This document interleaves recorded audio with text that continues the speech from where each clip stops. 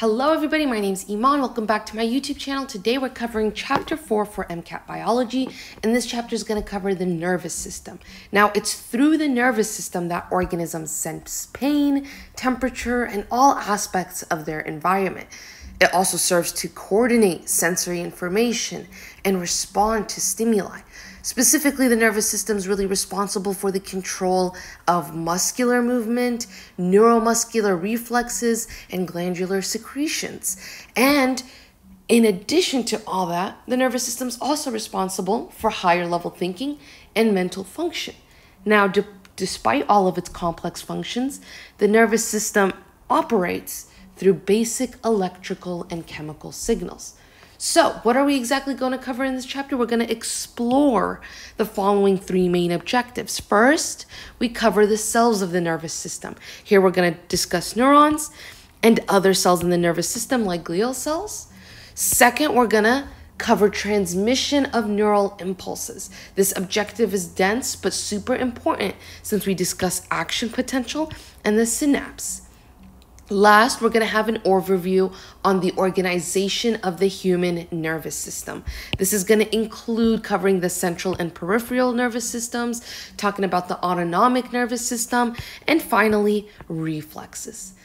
Hopefully, by the end of the chapter, we'll have covered everything we need to know for the MCAT biology nervous system section. All right, so let's go ahead and get started with the first objective, cells of the nervous system. Now, understanding the nervous system is really centered around understanding neurons because they are the cells responsible for transmitting electrical and chemical signals throughout the body. These signals are really crucial for coordinating sensory information, for responding to stimulus, and controlling muscular movements as well as other functions. So, what are neurons? Neurons are specialized cells capable of transmitting electrical impulses and then translating those electrical impulses to chemical signals. Each neuron has a shape that matches its function dictated by other cells which that neuron interacts with. There are a variety of different neurons in the body, but they all share some specific features that are noted here in this image. We're going to cover each of these features, define what they do, and their roles.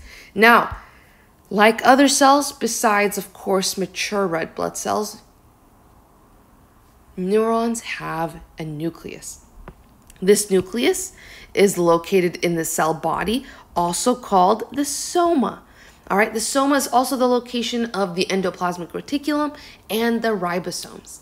Now, the cell also has many appendages emanating directly from the soma.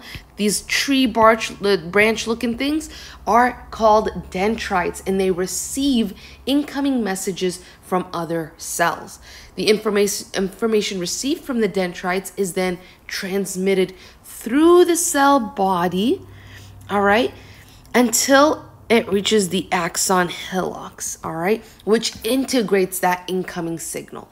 The axon hillox plays an important role in action potentials or the transmission of electrical impulses down the axon, all right.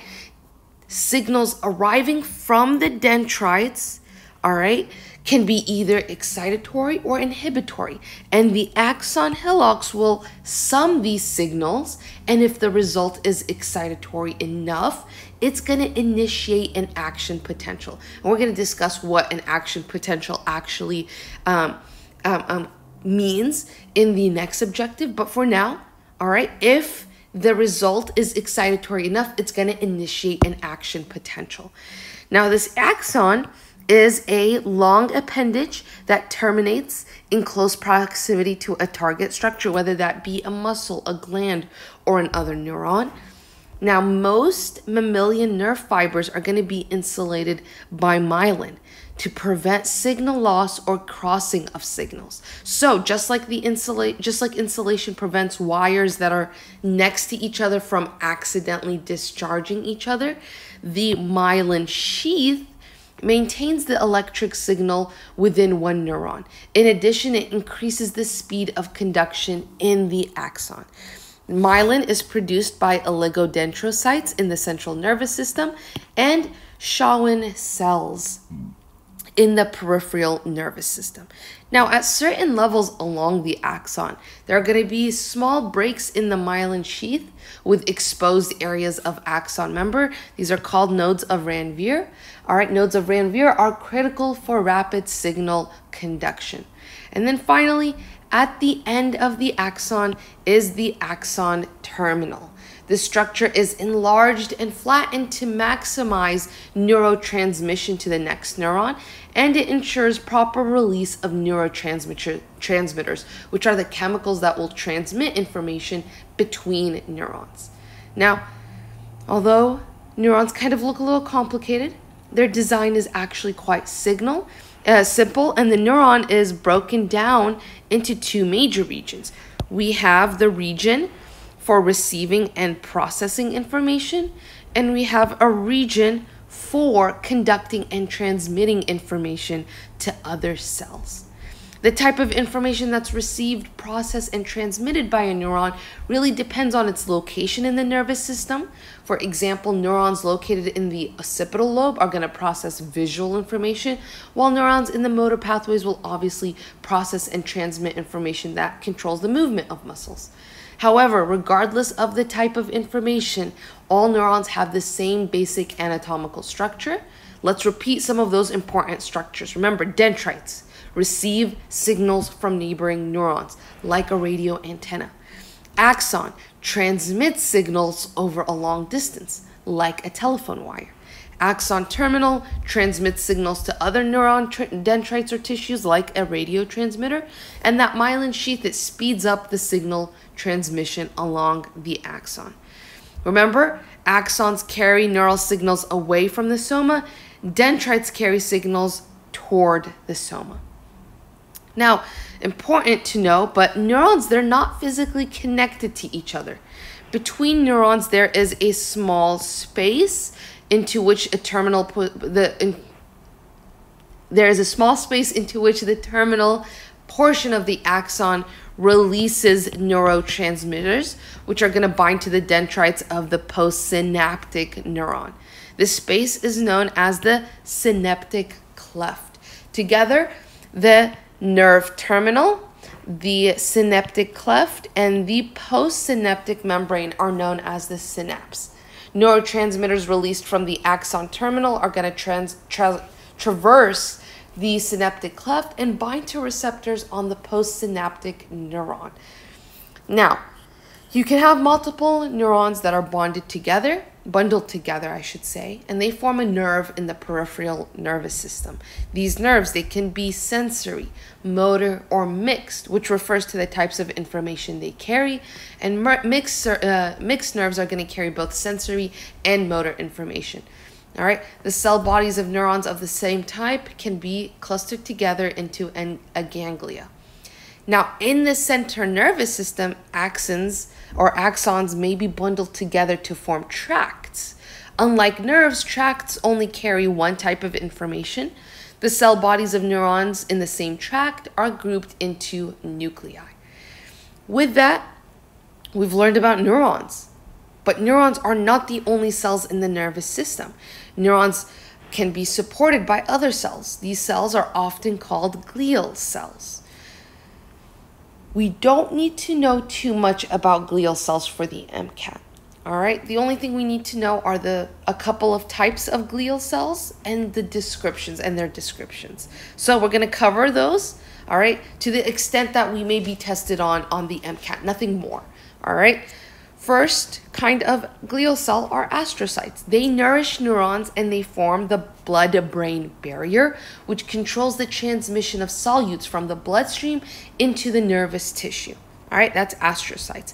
Then we have ependymal cells. They line the ventricles of the brain and they produce cerebrospinal fluid, which physically supports the brain and serves as a shock absorber.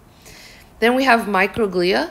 These are phagocytic cells that ingest and break down waste products and pathogens in the central nervous system. And last, we have oligodendrocytes and Schwann cells. They produce myelin around axons. And with that, we can actually move into our second objective, which will cover the transmission of neural impulses. We want to start by discussing the action potential. All right. The action potential is an all or nothing message used by neurons to relay electrical impulses down the axon to the synaptic, to the terminal axon. It's important because it's going to allow for the rapid and efficient transmission of signals throughout the nervous system. It's going to be initiated at the axon hillock, where incoming cells from the dendrites are going to be integrated. And of course, if the sum of those signals is excitatory enough, it's going to initiate an action potential. The action potential travels down the axon towards the terminal axon, where it triggers the release of neurotransmitters to be transmitted to the next neuron. All right, now we want to get into more detail, so we're going to start at the very beginning. All neurons exhibit a resting membrane potential. This means that there is an electrical potential difference or voltage between the inside of the neuron and the extracellular space. Usually this is about minus 70 millivolts, with the inside of the neuron being negative relative to the outside. Neurons use selective permeability to ions and the sodium-potassium ATPase to maintain this negative internal environment. All right, and we can see that in this figure here. All right, let's go over this. All right, the sodium-potassium ATPase, it maintains a resting membrane potential of minus 70 millivolts by moving 3 sodium ions out of the cell for every 2 potassium ions it moves into the cell. All right, let's say this again. The sodium-potassium ATPase, it's important for restoring this gradient after action potentials have been fired. It transports 3 sodium ions out of the cell for every 2 potassium ions into the cell, of course, at the expense of ATP. ATP is necessary because both sodium and potassium are moved against their gradients by this process, and this qualifies as primary active transport. Each time the pump works, it results in the inside of the cell becoming relatively more negative, since only 2 positive charges are moved in for every 3 that's moved out. And once again, all right, this sodium-potassium ATPase helps maintain the negative internal environment, and it helps restore this gradient after action potentials have been fired. We're going to discuss this even further here shortly. All right, but I want to restate and remind you, right? We made this statement earlier. Neurons can receive both excitatory and inhibitory input. All right, excitatory input causes depolarization. Okay, that means it raises the membrane potential from its resting potential and makes the neuron more likely to fire an action potential. Inhibitory input causes hyperpolarization, all right, which is the lowering of the membrane potential from resting potential, and it makes the neuron less likely to fire an action potential. If the axon hillock receives enough excitatory input to be depolarized to the threshold value, which is usually in the range of minus 55 to minus 40 millivolts, an action potential will be triggered. Okay, what does this imply? This implies something very important here, that not every stimulus necessarily generates a response. A small excitatory signal may not be sufficient to bring the axon hillock to that threshold. All right. In addition, a postsynaptic neuron may receive information from several different presynaptic neurons, some of which are excitatory, some of which are inhibitory, and the additive effects of these multiple signals is known as a summation, and it is that additive effect of multiple signals that we're going to look at to determine whether a action potential will be triggered. All right, but there are 2 types of summations actually. We have temporal and spatial. In temporal summation, multiple signals are integrated during a relatively short period of time. Whereas in spatial summation, the additive effects are based on the number and location of those incoming cells. Now, let's go back to action potentials now. All right, let's talk about the main events that take place during an action potential. All right, so let's say a triggering event occurs that depolarizes the cell body. All right, and the signal comes from other cells connecting to the neuron, and it causes positively charged ions to flow into the cell body. What is going to happen? And how can we visualize this in a membrane potential versus time figure? So what I'm going to do is I'm going to move to these two figures here, and we're going to really talk about action potentials using these figures. All right, so we talked about our resting potential being around minus 70 millivolts. All right, so that's just when our cell is resting. All right, this is our resting membrane potential. All right, what happens when a triggering event happens? All right, so first thing that's going to happen is depolarization. All right, and depolarization is going to continue to happen until we initiate an action potential. All right, so we're going to discuss what that means, what these two steps mean. All right, we're going to see this effect right here on our graph. All right, and let's talk about it. So a triggering event, like a signal from other cells, is going to happen, and it's going to cause positively charged ions to flow into the cell body. All right, these ions are going to pass through channels that are open. All right, when a specific chemical like a neurotransmitter binds to that channel, this influx of positive ions is going to bring the cell membrane's potential closer to zero, which is known as depolarization. So what's going to happen is we're going to start pumping in positive ions into the cell membrane, thereby making this membrane potential more and more positive. All right, so that's the beginning steps of depolarization. We're pumping positive ions into the cell. They're coming in through open channels. Now, if the cell body becomes positive enough, it's going to trigger voltage-gated sodium channels found in the axon to also open, allowing more positively charged anions to continue to be pumped into the cell. All right, so these channels open, allowing positively charged sodium ions to flow into the negatively charged axon. What does this do? This depolarizes the surrounding axon and sets off a chain reaction of sodium channels opening down the axon. All right, this is still depolarization. All right, but now the neuron actually is going to keep getting more and more positively charged. All right, and as it becomes positively charged, your action potential is going to pass through. All right, so this effect of positively charged ions moving into the cell is called depolarization, and that means our resting potential is going to become more and more positive. All right, and our action, and that's going to initiate an action potential. All right, so action potential initiated. After depolarization and the action potential has been initiated, we're going to have repolarization. All right, repolarization. So after depolarization, the inactivation gates of the sodium channels are going to close. That's going to stop any inward rush of positive ions. At the same time, potassium channels are going to open, and since there's more potassium inside the cell, potassium ions are going to begin to exit the neuron. All right, so we're going to lose positive charges inside our cell. And this loss of positively charged ions returns the cell back towards its resting state slowly, and this is known as repolarization. All right, so this part is called repolarization. All right, so first we had depolarization. We had sodium influx into the cell until the action potential was initiated.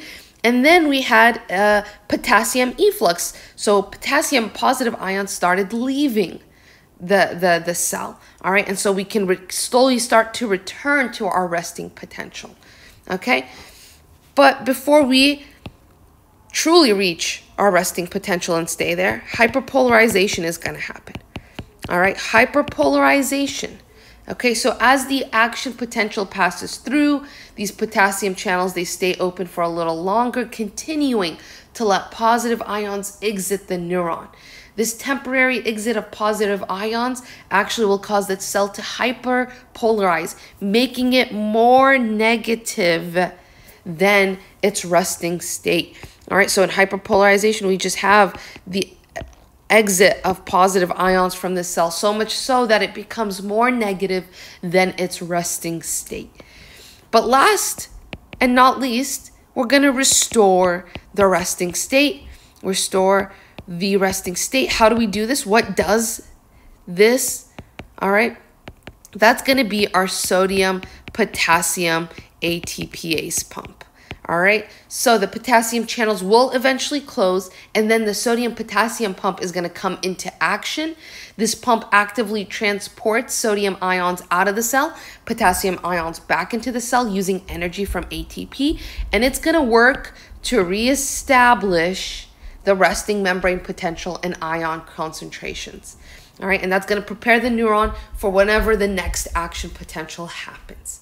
All right, this happens, all right, every time, all right, an action, a triggering event causes the depolarization of the cell body.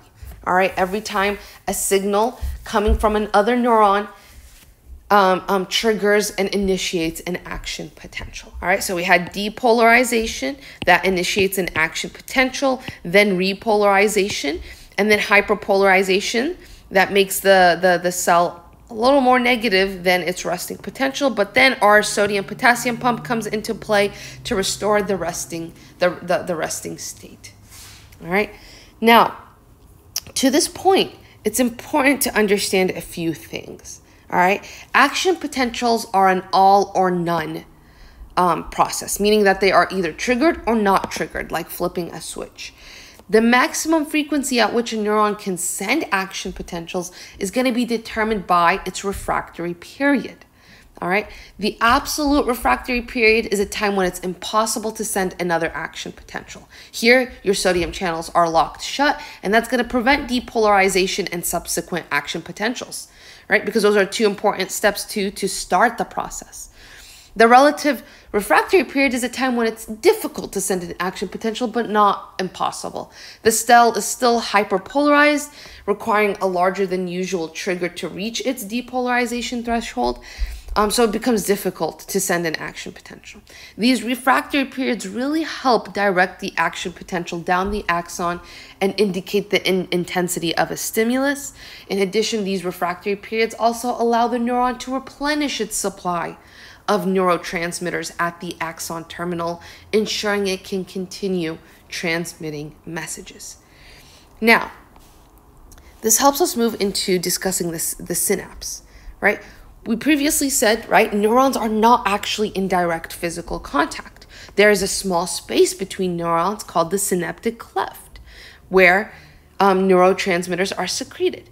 Now, the neuron that comes before the synaptic cleft is called the presynaptic neuron, while the neuron after the synaptic cleft is called the postsynaptic neuron. If the postsynaptic cell is a gland or muscle, it's termed an effector. Now, in most cases, synapses work through chemical transmission. This involves the use of a small molecule called neurotransmitters to relay messages from one cell to the next. It is critical to understand the difference between electrical and chemical transmission here. All right, so within a neuron, electricity is used to pass the signal down the length of the axon. All right, that's electrical. All right, between neurons, chemical or neurotransmitters are used to pass signals to the subsequent neurons. So this is chemical, all right? It's really important to understand the difference between electrical and chemical transmission. Within the neuron, electrical transmission. Between neurons, chemical transmission. Now, once the neurotransmitters are released into the synapse, neurotransmitter molecules will diffuse across the synaptic cleft, and they're going to bind to receptors on the postsynaptic membrane. This binding process is going to trigger a response in the postsynaptic neuron, allowing the signal to be transmitted further.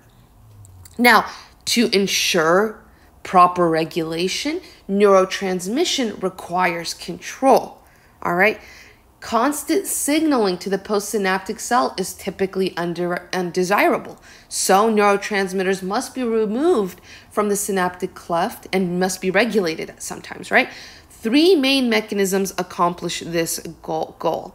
All right. Firstly, all right, neurotransmitters can be broken down through enzymatic reactions, effectively deactivating them. That's one type of regulation. Second, reuptake carrier transport neurotransmitters back into the presynaptic neuron. All right. So again, reuptake carriers can transport those neurotransmitters back into the presynaptic neuron. That's another type of regulation. And finally, certain neurotransmitters may simply diffuse out of the synaptic cleft, right? And so that's the third kind of way for neurotransmitter regulation to occur. These mechanisms of neurotransmitter removal, they play a crucial role in maintaining the precise and controlled nature of neural communication. They ensure that signals are properly transmitted, preventing overstimulation or constant activation of the postsynaptic cell.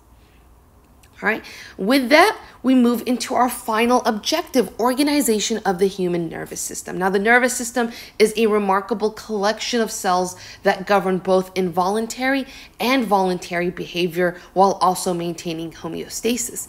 Now, the function of the nervous system includes many things, all right? They can include sensation and perception, motor function, cognition, executive function and planning, language comprehension, memory, emotional expression, balance, regulation of endocrine organs, and the regulation of things like heartbeat and breathing rate, etc.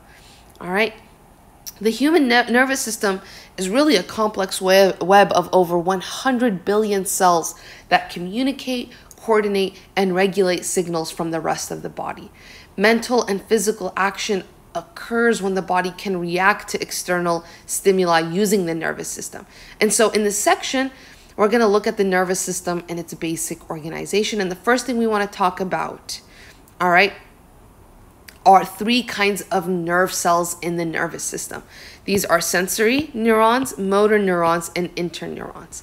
Sensory neurons, also known as afferent neurons, they transmit motor information from the brain and the spinal cord to, sensory neurons, afferent neurons, they transmit sensory information from receptors to the spinal cord and brain. I misspoke, I apologize.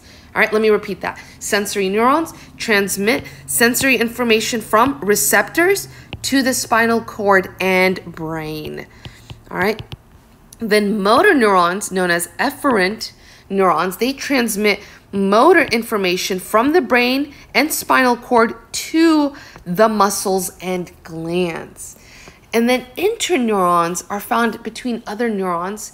They are the most numerous of these 3 types. They're located predominantly in the brain and spinal cord, and they're often linked to reflexive behavior. Awesome. Now, with that, let's turn to the overall structure of the human nervous system, which is diagrammed very nicely here. The nervous system can be broadly divided into 2 primary components, the central nervous system and the peripheral nervous system. All right. The central nervous system is composed of the brain and the spinal cord.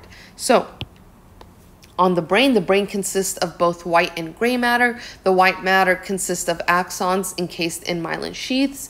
The gray matter consists of unmyelinated cell bodies and dendrites.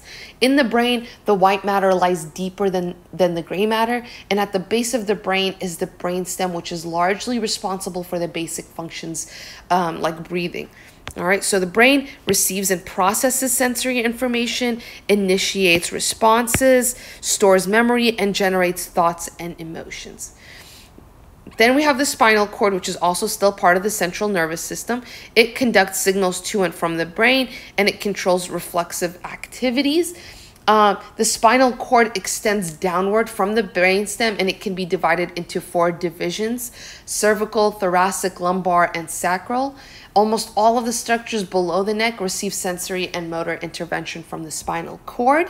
The spinal cord is also protected by the vertebral column, which transmits nerves at the space between adjacent vertebrae. Now, like the brain, the spinal cord also consists of both white and gray matter, and the white matter lies on the outside of the cord, and the gray matter is deep within.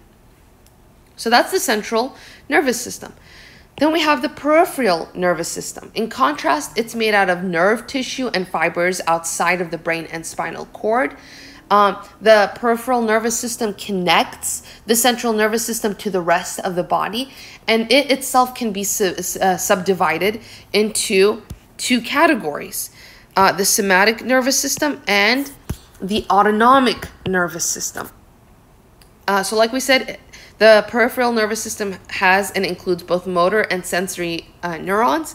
Within the motor neurons of the peripheral central system, we have somatic nervous system and the autonomic nervous system. Now, the somatic nervous system consists of sensory and motor neurons distributed throughout the skin, joints, and muscles. Sensory neurons transmit information through afferent fibers. Motor impulses, in contrast, travel through efferent fibers. All right, and then we have the autonomic nervous system. This generally regulates heartbeat, respiration, digestion, and glandular secretions. In other words, the autonomic nervous system manages the involuntary muscles associated with many internal organs and glands. It also helps regulate body temperature by activating sweating or piloerection, depending on whether we are too hot or too cold. And the main thing to understand about these functions is that they're very automatic, all right? Hence why it's called the autonomic nervous system. Those two words are very close to each other. Now, the autonomic nervous system has two subdivisions.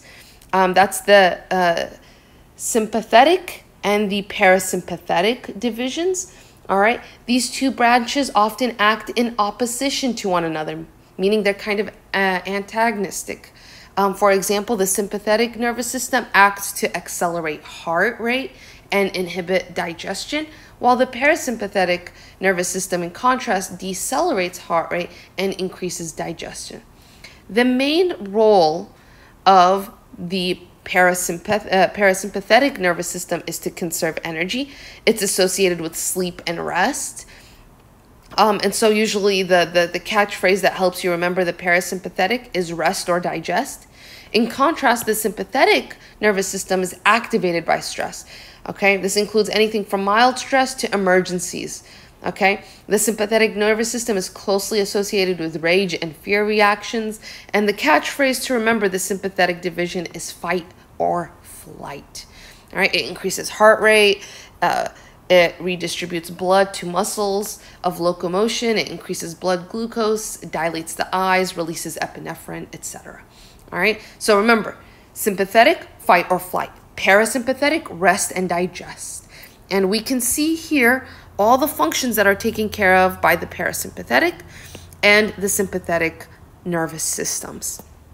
All right, constriction, slow heart beating, stimulates bile release. Blood vessels are constricted, digestive system is activated, uterus is relaxed, urinary system increases the urinary output. That's parasympathetic. And for sympathetic, your pupils dilate, your heart rate increases, your airways dilate, your sweat glands are stimulated, your digestive system decreases activity, your adrenal glands stimulate the production of adrenaline, all right, so on and so forth. So that is parasympathetic compared to sympathetic. Fantastic. The last and final thing we want to cover here in this chapter are reflexes. All right. Neural circuits called reflex arcs control reflexive behavior. For example, consider what occurs when someone steps on a nail. So the receptors in your foot will detect pain, and the pain signal is transmitted by sensory neurons up to the spinal cord.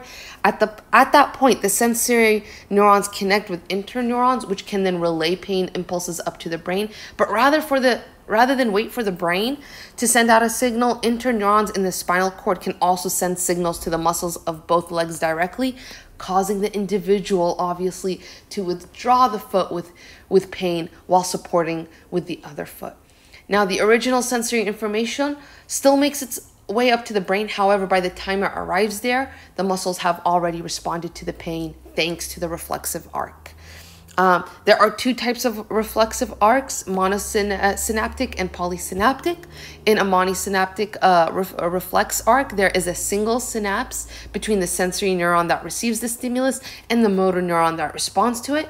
In contrast, polysynaptic reflex arc, there is at least one interneuron between the sensory and motor neurons. All right. And with that, we've covered everything we need to know for the nervous system. All right, let me know if you have any questions, comments, concerns down below. Other than that, good luck, happy studying, and have a beautiful, beautiful day, future doctors.